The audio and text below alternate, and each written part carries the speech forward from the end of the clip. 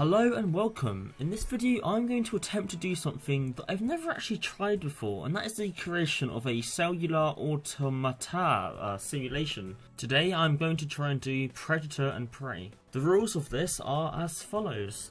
So the world is made out of a grid of cells. In each one of these cells can contain one of three things, either a predator represented by red, prey represented by green, or nothing represented by nothing or black.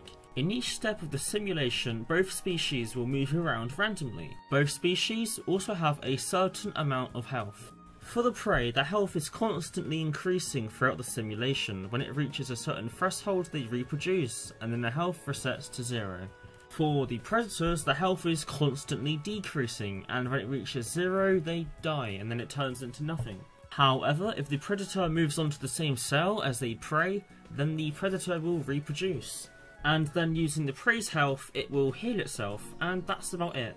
I also have the rules of this in the description. So that seems simple enough, let's get into this. So of course this is different from my usual type of videos where I usually, create games, but I just wanted to try something different for a change. Anyways, first of all, I have to work out a way to represent the grid of the different species types. So the first part of this is the colour, whether a cell is red, green or black, and to this I use an STD vector of SFML vertices. This is really good because first of all it makes it really easy to change the colour of the cells, and second of all I can just draw the whole vertex array in a single draw call, which is very efficient. So for testing purposes I started off by filling the array with a different shade of grey. And this requires basically two steps. First of all, you have to position the SFML vertices so they know where on the window to actually be drawn, and second of all, you just have to give them a colour. And the result of this can be seen here. The second thing to do is the actual representation of the creatures. So to this I created the class called creature, and then use an enum class to represent what type of creature it is, whether it's a prey, a predator, or just nothing at all. And of course it also holds the health of each creature.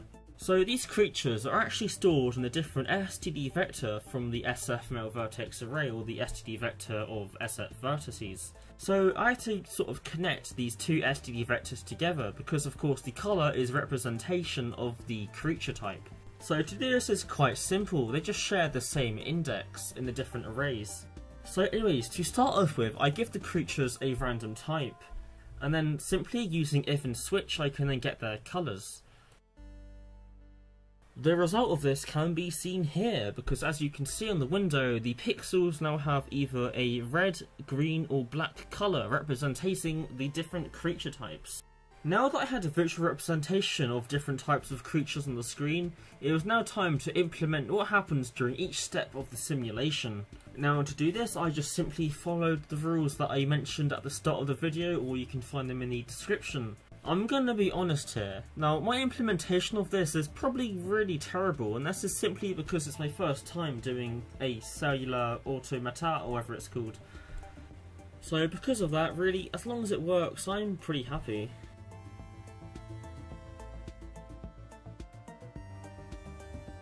Now the first tests of this went pretty terribly, because as you can see the whole screen turns into predators, and then all the predators die out really quickly. I then thought it would be a good idea if I could get some text to draw on the window, and this text would show me how many predator and prey is in this simulation at any given time. And well, after this it was just a lot of trial and error to try and get it to work correctly. Of course there were a lot of logic errors, however even after fixing these logic errors it was still hard to get the right balance of predator, prey and nothingness at the start to allow for a nice equilibrium throughout the simulation. So let's see if I can get it to work correctly.